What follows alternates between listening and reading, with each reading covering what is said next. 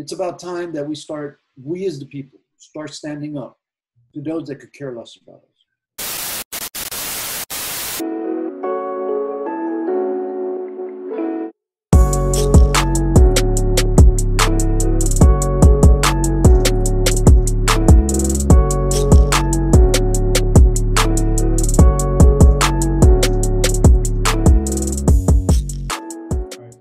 What's going on, everyone? Thank you for tuning in to this episode of the Mindset Podcast. Today, we have the privilege of being joined by Robert Asencio. Robert previously served in the Florida House of Representatives from 2016 to 2018. He is currently running for Commissioner of District 11 for Miami Dade County. Robert, why don't you tell our viewers a little bit more about yourself and who you are? Thank you. Hi, everyone. Like I said, my name is Robert Asencio. I'm a resident of West Dade. I've been living in West Dade this time around like 21 years. Before that, I lived in Broward, and before that, I lived in West Dade when I was in the service, so for about 10 years. For those of you that know the area, I live close to 100 by FIU, 122nd Avenue. And the irony is that many years ago, I lived in the same area just south of here at Village Green. So I'm a career public servant. I've spent 34 years, a lot longer than many people here are alive. Serving the public. I started out in the military, spent 6 years in the military, special operations. That was really the place to go for me. And it did wonders. It allowed me to travel the world, work with some really, really neat people. And then I came back to Miami and I joined the police force. And I became a member of the Miami-Dade County Public Schools. Many of you have grown up with school police, hopefully good experiences. And if not, there's a place to complain about that. But as I went through my career in a diverse career in police, I went from being on the road to working in the schools to investigating. And then ultimately I ran a public corruption unit, right? I worked very closely at the local, state, and federal level on cases that investigating not just police officers, but also politicians. Never wanted to run for office. Close to the end of my career, I'm supervising the police stations that are responsible for the officers in the schools.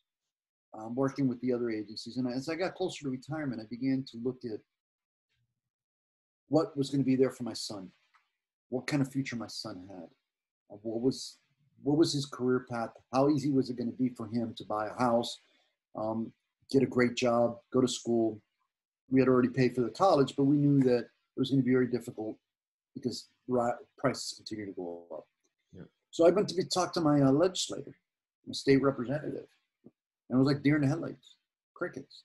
I would ask him about different things, and like, why is it that we have crappy transportation, public transportation?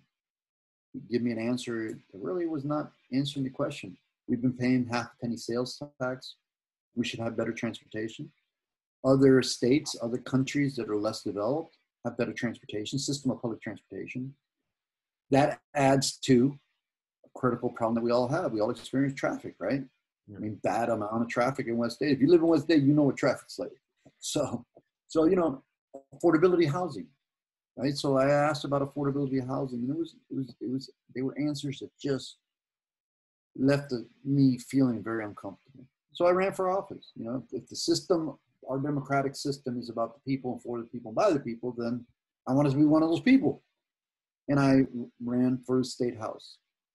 And with the help of high school and college young adults, we were able to win. We actually accomplished something that people said couldn't be done. So if anybody ever tells you can't do it, if you do the numbers right and you're very strategic about it, and you're confident, and there is a pathway there. There has to be a pathway to accomplish something. There has to be a vision. You have to be able to have a pathway to accomplish that vision, meet that vision. We did it. We won, and then I went on to Tallahassee, where I served for 2 years. Great privilege. But for those of you that don't know, a state representative is like a state senator. Their job is to create the laws of the state of Florida and pass a budget. And they're only mandated to do two things in the legislature: pass a budget, vote on the budget, and show up for votes. So I say that, and I want to ask a question. How many of you know who your state representative is or your state senators? probably don't think many of you do. Probably not. And if you do, try to get a hold of them. And try to not only get a hold of them, but ask them to introduce legislation or create policies that improve your life. They work for us. They should, but they don't. Yeah. And so anyway, so now I'm here in Miami. I'm back. And have you guys ever heard the term all politics are local? No? Yeah. Most of what's decided on a day-to-day basis that affects our lives is decided at the county commission.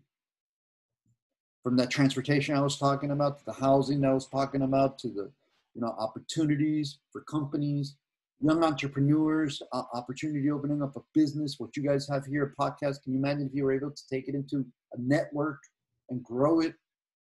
Government is not there to give you the job. Government is there to create the opportunities for you to succeed.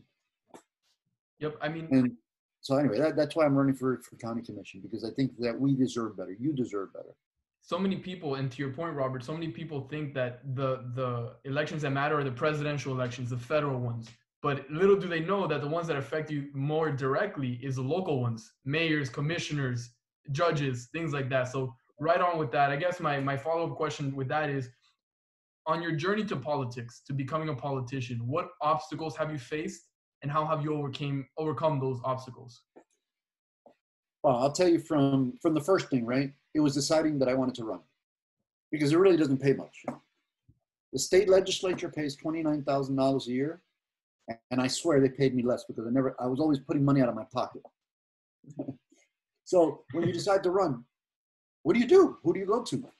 It's not like going to the store and buying a pair of pants.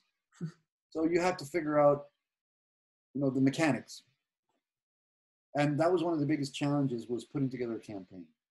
And then deciding whether I was going to be part of the problem that I see.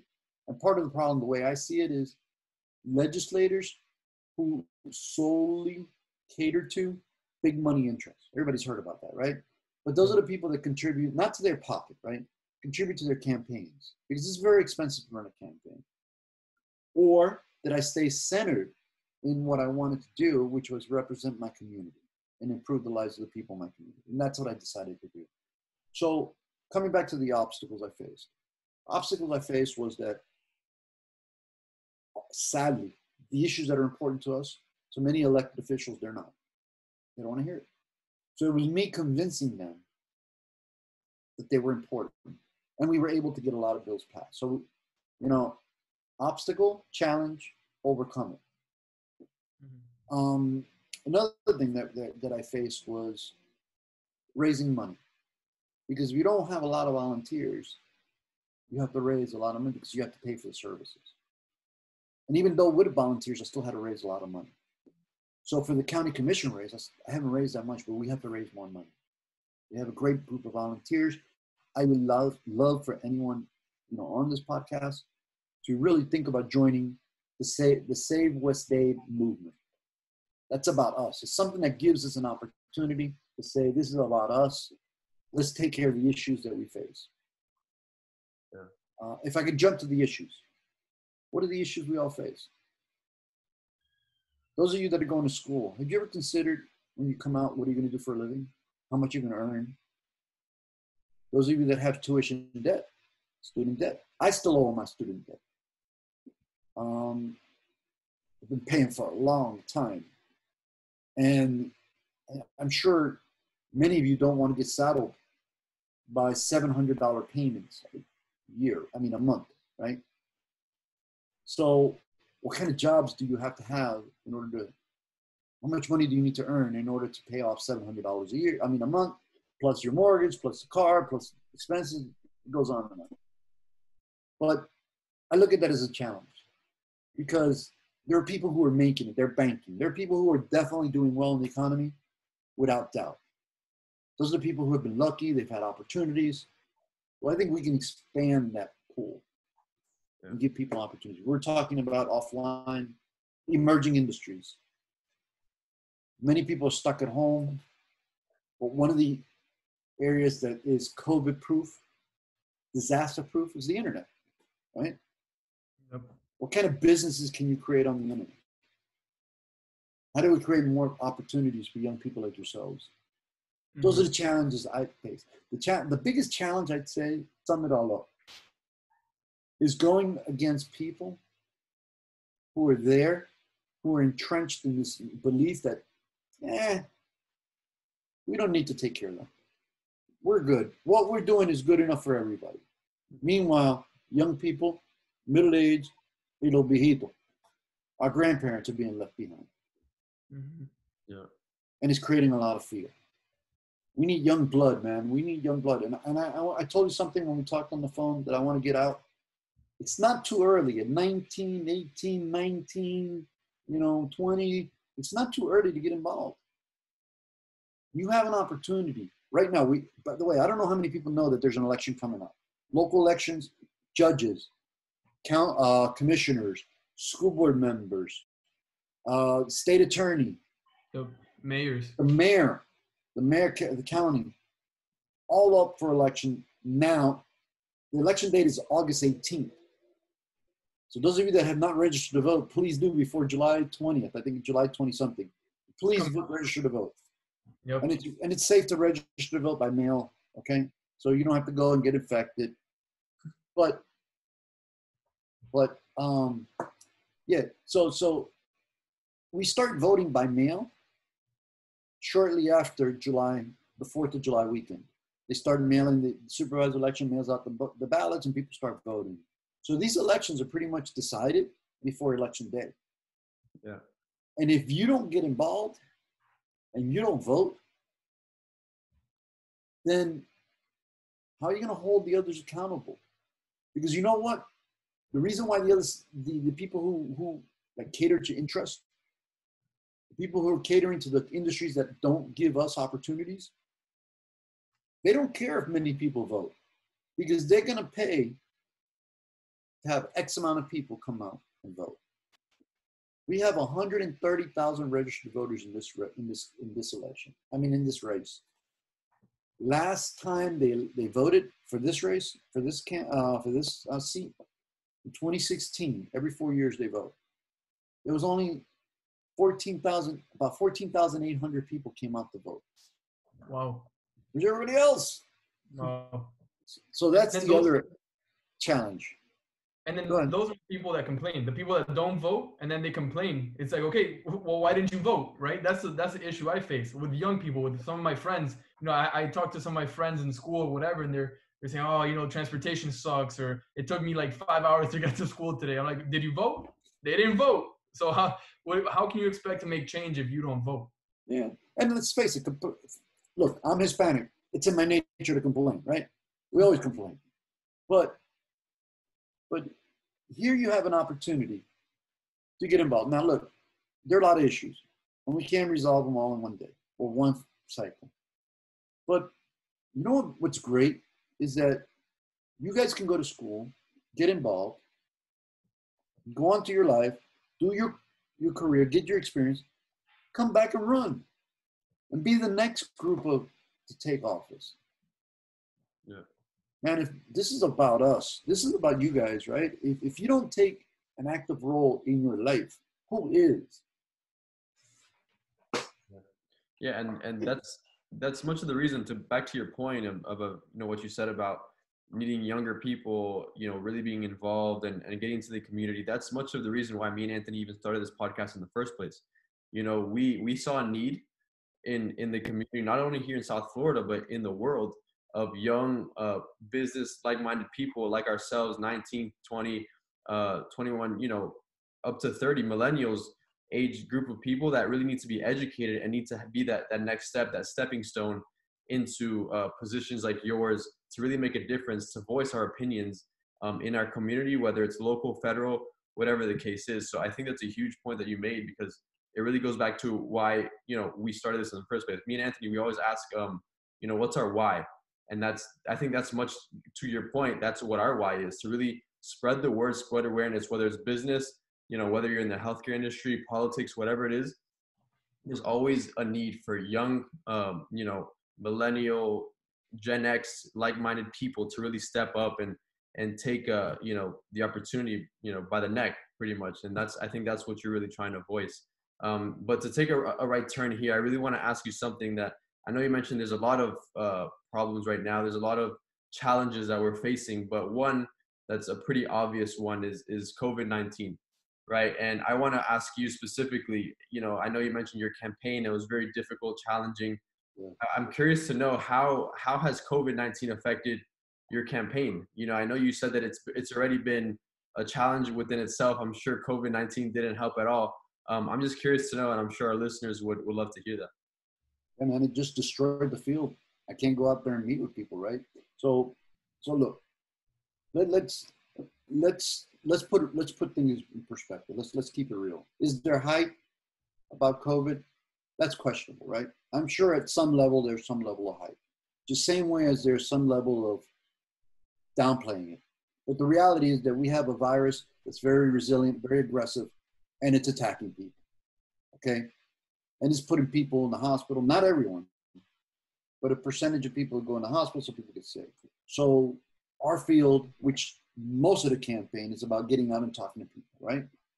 Face to face, because if I don't talk to you face to face, how do you know who I am? How are you even gonna get to vote for me? Why would you even vote for me if you don't know who I am? Mm-hmm. So it's been a challenge getting out, and that's why I welcome this podcast. And I think what you guys are doing is admirable, because I think that it's not just about, talking to a politician. It's about really feeding information, keeping it real, keeping the information going to your peers. That's what we live by, right? So it's forced us to do more digital. It's forced us to rely more on social media. And then social media has its challenges, right? Everybody knows Facebook, Instagram, Twitter, the others. They have their own algorithms, and they'll only allow you to reach X amount of people because they want you to spend money. They commercialized it. Yeah. Yep. So it's always a challenge of getting over that. And that's why it's so important to have young people across section of the community on these races. Robert, and we've spoken a number of times already, and you've told us what you plan on changing, what people have told you in your district that they want to see change. My question to you is, what's the first thing, if and when you win Commissioner of District 11, what's the first thing that you'll try to change in our community? There's a lot. So if you go to my website, robertasencio.com, and you go to the issues, you'll see a list of what I'm going to do from day one. So one of the first things is we have to employ a multi-pronged approach, because if I say I'm going to address the light on the corner, it's not enough. Right.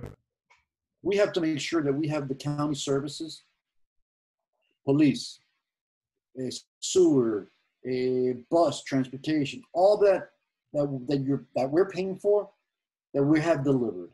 And the way to do that is by first doing an audit of the budget. Because we know that West Dade, for those of you that are into finance, West Dade is responsible for 15% of the budget, meaning in sales tax, property taxes that come out of West Dade, or better yet, West Kendall, which is smaller than West Dade. West Kendall property taxes represent 15% of last year's annual budget. And the annual budget, I told you guys, was almost $9 billion. Wow. So roughly $1.4 billion of our tax dollars goes there. So we have to make sure we're getting our return. And it's not just property taxes, because every time you buy something, you're paying a half-penny sales tax for transportation. If you go register your car, you're paying another tax. If you put gas in the car, that's another, so what we consume is generating, dollars for the county. And I don't think we're getting enough. So that's the second thing. Well, the first thing is auditing the budget, and at the same time, going after making sure that the county services are delivered. Then, equally as important, we need to address the issue of work, right? So, and I keep saying it, and I sound like a broken record, but it's all about money. And if you're not earning money, you're going to go someplace else. You're not going to stay in West Dade, wherever you live. You're going to leave the area. So when you come out of school, those of you that are going to come back with a huge tuition debt, Where are you going to go? Do you want to stay here? And if you want to stay here, then let's find the jobs. Let's talk to the industries that are willing to come here. By the way, everything I'm talking about are things that I'm going to work on aggressively.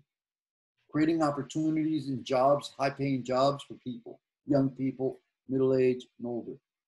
Because right now we don't have enough of it. Reducing through these type of programs and investing in the community, investing in young people, young businesses, we will be able to reduce the traffic. Increase the revenue to be able to not tax you, but increase the revenue stream so that we can pay for the services, because we have a very demanding, growing community.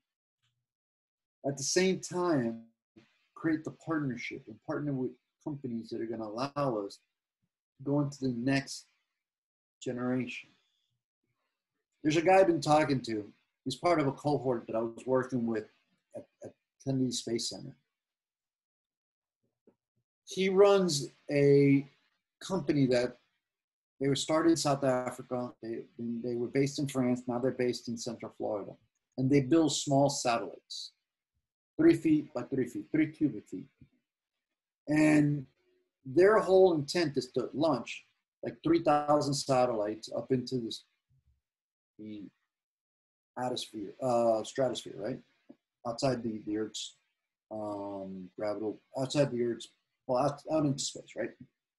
And what that was going to do is that is going to enhance the internet by speed and capacity like we haven't seen yet.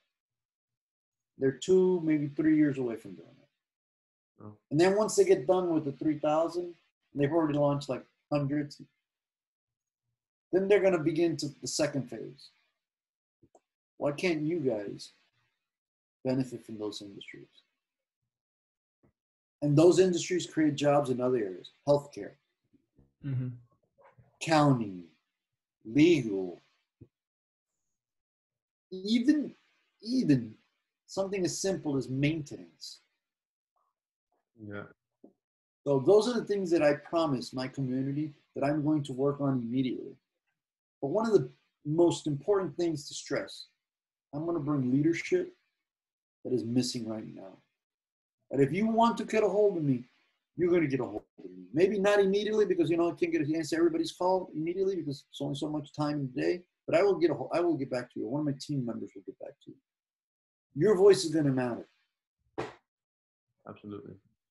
Yeah, I love that. And I think to go back, I mean, you've preached it this far, and how important the youth is in your campaign. I mean, you said that you give so much credit to the high schoolers and to the the college students that helped you win your previous campaign, and are volunteering in your campaign now. To other listeners now, I mean, our demographic, they're young, very, again, like-minded people like us. What can you tell them to really convince them that their vote counts? Because I have a lot of friends, whether in high school or even now in college, that they might think that their voice isn't heard, that their voice doesn't matter, that they're too young to say anything to make a difference. And obviously you think different. We all think different. Our voice definitely is the only voice that's going to propel the future. So what can you tell our viewers to really convince them and just show them that their voice matters? I'll give you an example. So if you don't think your voice matters or your vote counts, remember the young kids, and I can introduce you guys. Anybody who wants to meet them, I'll make a phone call and introduce you, so you know that I'm not BSing. So there were a couple young people that went on and mobilized their young friends. Our campaign was a campaign that was never supposed to win because I'm not the establishment. It's that simple. I represent change. I'm not a rich guy. I'm a guy that's just tired and wants to create the change and knows how to create change. So we had young people go out and mobilize. The other side had outraised us. I think it was 4-1, but some people say it was 6-1. The fact that the young people mobilized allowed us to win by 53 votes. The other side had enough money to blanket the entire district. They were paying for people to go out. because they were convincing them that was the only thing that was the best car in the lot to buy. And if it hadn't been for the young people, we wouldn't have gotten elected. And we wouldn't have passed the legislation that we passed when we did. And we passed legislation that goes from consumer fraud, which helps everybody here at identity theft, all the way up to medical stuff, prescription drugs, all the way to personal safety, and even addresses some of the people, what people are out there protesting about, right? Because that's the other thing, is your voice is carrying. So the injustices, because we were able to create some changes in the justice, in criminal justice, to create some positive reforms that created some positive changes and outcomes. There's just more needed. So think about this. Young people came out and we won by 53 votes. You know how many people voted in that election? How many? 63, almost 64,000 people. Wow. Wow. Yeah. I go to show. So Wow. your voice matters. And let me tell you, in a race like this, in the local race, it's the one's going to make the difference. Yeah. Because the other side is not talking to you. And if they do talk to you, I'll ask you to ask them why they voted against you. He's not really counting on your vote. I am. Because together, we can have a long relationship. Mm-hmm. And Robert, this is a huge year. Over at Miami Dade College, I'm the student government president. And by the way, whoever's watching, Miami Dade College Kendall campus is a voting site, by the way. So, and we're one of the only campuses from Miami Dade College that is a voting site. I think it's Kendall, and there's like one more, I believe it's like West Campus or whatever. But anyway, I have the huge responsibility of making it known to my students, which is about 50,000 students at the Kendall campus, to go vote. So this is a big year. My executive board and I over the summer are planning different strategies and marketing to let people know to go vote, because our vote does count. Our vote does count. I can tell you that. Robert, my last question to you, because I know we're running a little low on time, and I'm going to put you on the spot here. I'm going to make it a little spicy for you. Come on, bring it on. In politics, you've had a very successful career, I would say. Is there anything that you regret doing or not doing in your time in politics so far? I do. There was one vote that really made me feel dirty. But I voted because it meant keeping people on the job. And the privatization of prisons? Mm. Look, I'm for corporations making money, but I'm not about them taking advantage of the system. But anytime you do prisons for profit, it creates an issue for me. So there's a company that has privatized prisons, and they entered into a contract with the state of Florida, and they were running short of money because the state funds them, and the current funding was too short, too small to cover the employees' salaries, and they were going to have to lay off a bunch of people. And I voted to give them more money, and that for me was such a vote that I struggled with. You know why? Because it's taking our tax monies and giving it to the profit company. But unless we did that, they were going to lay off thousands of people. And I can't stand with that. I can't stand for that. The other thing is, there are many things that I would have liked to have been able to work more aggressively on, but because of lack of time, we just could not. And that is, opportunities for young people, human trafficking, abuse on the elderly, student tuition. That student tuition, we wanted to get it out, make sure that it was implemented. Miami-Dade was the first system that actually is working on it. So those are the things that I regret. But I wanted to point something out. You just mentioned about your polling site at Miami-Dade College. My opponent, the sitting commissioner, voted against that. He was a sole dissenting vote. He did not want it at the college or university. And why is that? One could say voter suppression. Why would we not want? And this is not a Republican Democrat issue, okay? This shouldn't be. Voting should be a personal choice. It's a right we have. People have died for us to have that right. So if he doesn't have the young people voting, and he doesn't care about your voice, what is that? What message does that send you? I would tell you to ask him. I fought for it at Tallahassee, and I will continue to fight to ensure that they're fair elections, that everybody has an opportunity that's legally able to vote, meets the law, and can vote.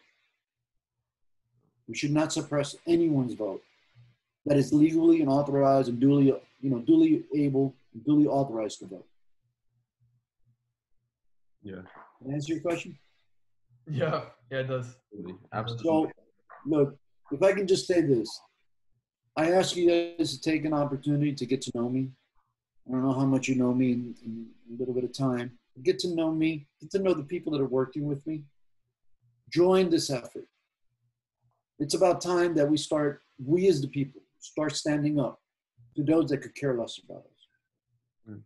It's about time that we start expressing our voices. As we've been on the street, there's a lot of protests, but unless we change the people who are in elected office, the policies they create, the policies that we live by are going to continue to be, there's no reason to change them. They're going to be deficient. Let us fix some of the failed policies. Let us work towards a better day, because you know what? We have incredible opportunities. In spite of the challenges we have before us today, we have incredible opportunity to be a better community, feed into the state, which is a great state, and feed into the nation. I love our country. We have the greatest country in the world. I travel the world. For those of you that are going to go join the military, my hat's off to you. I served. I'm very proud of all who served. Mm-hmm. And if there's anything I can do for anyone, whether you serve or not, I'm here for you. So please visit robertasencio.com. Call us 786-708-1762. But please give yourself an opportunity, join an election, because you know what? This election starts the week after July 4th, ends on August 18th, God willing. And depending on your actions will depend on who's going to be sitting in this commission seat for the next 4 years. Your vote cannot be any more important than it is today.